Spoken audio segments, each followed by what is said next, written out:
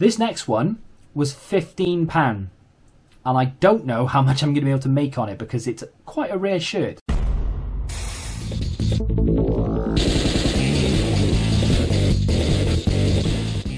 What is going on, guys? Welcome back to the free football shirt collection series. In the last episode, we picked this bad boy up, brand new with tags. I haven't taken the tags off. I've just tucked them behind my neck. We also picked up the Bayern Munich shirt, which is my favourite. And we also picked up a sexy little pink number, Real Madrid's away shirt from, was it 2020, I think? That will probably never be worn, if I'm honest, because it's kind of getting to be a bit of a rival of Liverpool. I mentioned it in the last video. Many of you agreed. So, future me interjecting, as you can see, bang, it's gone. I sold it. After the final, I decided I'm probably never going to want or be able to wear a Real Madrid shirt, so it's gone. Plus, I liked it, but I wasn't like overly fussed anyway. Like the Bayern Munich shirt, I'm going to keep that regardless, even if they beat us 5-0 in the next game or whatever, because that's just a really nice shirt. So anyway, it's gone, and the profit will go into, or back into, the series. If you do go on to enjoy this video, do remember to hit that like button. It really does help me a lot. Leave a comment if you have a question or words of encouragement or anything like that. That would be great. I think I will start doing some Instagram stuff soon. I always forget about Instagram, think about it being a thing, forget about it being a thing, I should say. But I'm going to try and get that done as well. So if you want to go follow me over there, I think the link is in the description. If it's not, I'll remember to put it in. Should we get into the first pickup? We're back from our retail trip, and we're going to do another 4, I think. Yeah, 4 Vinted pickups. This app is brilliant. So these, I'm going to do the boring one first. It's a pair of Astros. They were £7.64. We're going to round up to £8. We currently have £3 profit on the fund. So we can't buy anything to keep unless we buy to sell to make money to be able to buy to keep. Does that make sense? So, boom. There they are. These are...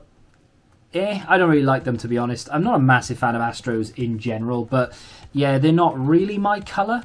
They're mercurial, but I don't really know what else they are. They're a size, it says mercurial X. They're a size 8.5. Give you some close-ups.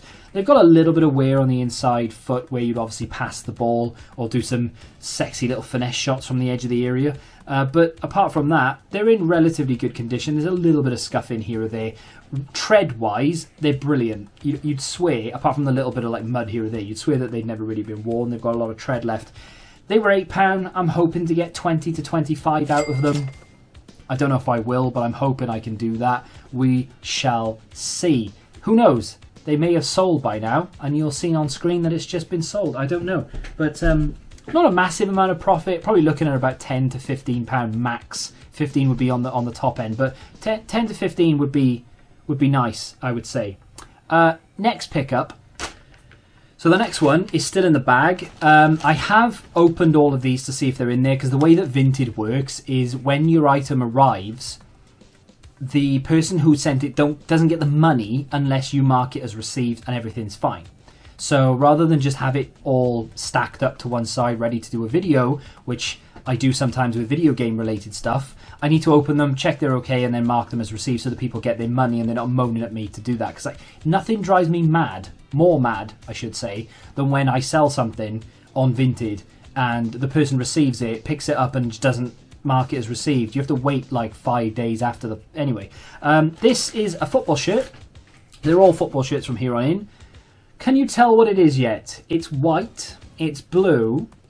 I'll give you another hint. They play in England. Ooh, what could it be? Reveal more. Red collar, white back. Oh, the suspense is killing me. It is Blackburn Rovers 2011 shirt. I think this is the 2011 shirt. There are 2 variants of this, I'm pretty sure. It's very difficult to find out exactly what this is because I can't really find, like, the official Blackburn site or anything. I'll give you a little close-up. I can't find it on like an official Blackburn site for obvious reasons because it's 11 years old. Classic football shirts don't carry this shirt. So yeah, there is one with a sponsor on the front. It's like feathers essentially, right?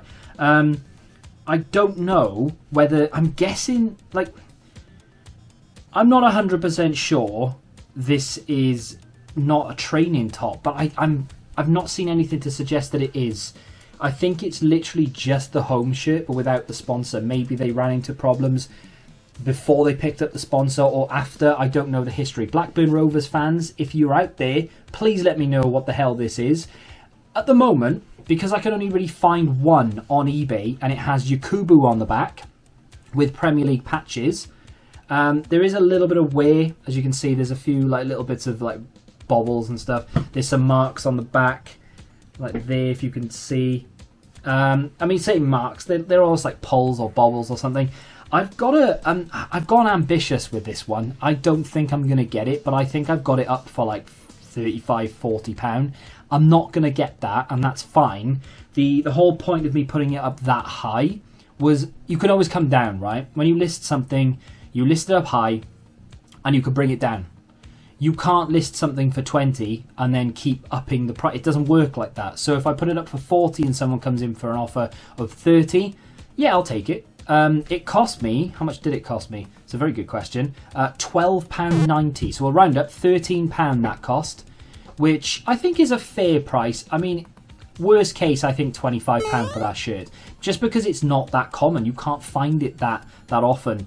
And that is due to the age, and because the club is now in the Championship, it's not readily available to walk into JD in any town and to be able to buy one. If you're a Liverpool fan or a Man City fan, Man United fan, whatever, you can walk into any JD in the country and chances are they stock your shirt. You don't get that with the likes of Blackburn Rovers these days, so that makes it a little bit more desirable. If, like, to give you an example, Nottingham Forest shirts, wow, they are so expensive. Doesn't matter what era. This season, last season, 20 years ago, forget about it. You're spending 70 quid regardless. They're so expensive. And it's kind of the same with the likes of Blackburn as well. Next pickup. This is a pickup I want to keep, but I can't, because I'm fat. So this is a medium. Came in a lovely little ASOS bag. Do you say ASOS? I say ASOS. How else would people say it? ASOS. Oh, don't like that. Anyway, this is not a football shirt, actually. This is a training, like, jacket. Annoyingly, I really want to keep it. It's not Liverpool, but it's not close, but you know, it's close in my estimation of collection, and that is, it's Welsh. That is, oh, it's so nice. It's up there with the Bayern Munich shirt. I love it. It fits, but it's tight, and I would be self-conscious in it. I don't want to wear it. I am tempted to keep it, but at the same time, I need the money. So I mean, so nice, honestly. This was actually pretty cheap, I think. Yeah, so this was £5.95, including postage. That, believe it or not, ladies and gentlemen, is anywhere between 40 and 50. What year is it from? I can't. I mean, I've listed it already, and I think it does say somewhere. Oh, where is it? I can't remember what year it's from. There it is. It's from 2015. I really like it. I think it's really smart, but a medium, I am not. So I've got a profit on that. I think we'll be conservative. I'll say £30 profit. I think I can get more, because if it sells for 35 or 36, we've made £30 profit. That's the way money works. But I'd like to think I can push 40 to 50. And a lot of people might say, no, it's not going to happen. Absolutely not. And yeah, you may be right. I may not be able to, but I'm going to try.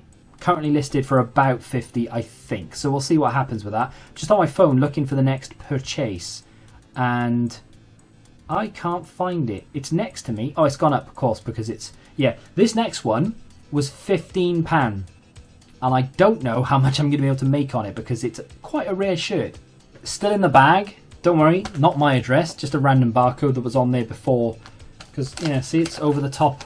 Anyway, this is actually available on Classic Football Shirts for £50, obviously second-hand, in what they class as excellent condition.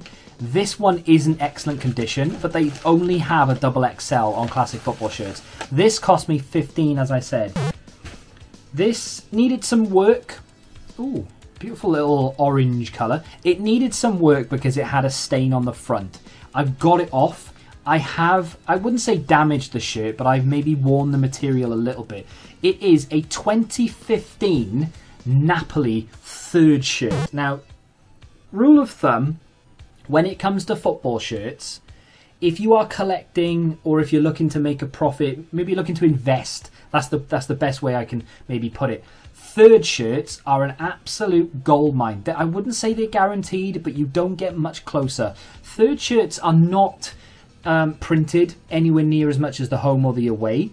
Some, you know, bigger clubs have vibrant shirts like this one, whereas their home and away shirts are normally either like blue, like their home shirt is what, normally this colour all over. It's a nice shirt, sure it is, but it's quite common, and every variant of their home shirt looks the same. Their away shirt, again, it's nice, but it's quite common and generally tends to be the same colour. Third shirts for clubs tend to be a little bit out there, and this is definitely out there. It is really, really nice. There was a mark on it, and I've probably given you a close-up already. That was actually, the close-up was before.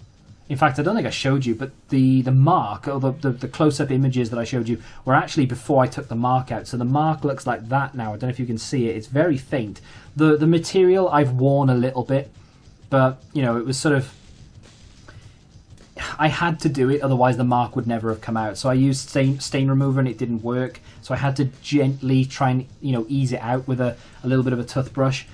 It worked. Toothbrush. Nothing on the back. It is a size large, which in Kappa means it's XXXS, because that is so skin tight. Honestly, if that was like a double XL, I would consider keeping it. And I say double XL because honestly, these shirts, they are ridiculous. They're so stretchy. Kappa shirts are a nightmare. I would hate to be a fan of Napoli just purely because I'd never be able to wear the home shirt unless I put it, like, bought a triple XL and put it over the hoodie.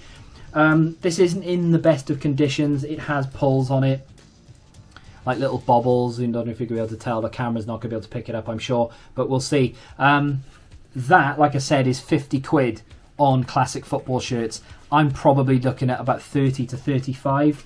So we may very well double up after fees and tax and all the rest of it is taken out. So, you know, it's not a bad deal. I saw it and you just don't see it very often. And I pounced because you have to in that scenario. It's one of those, got to get it because you just don't see it.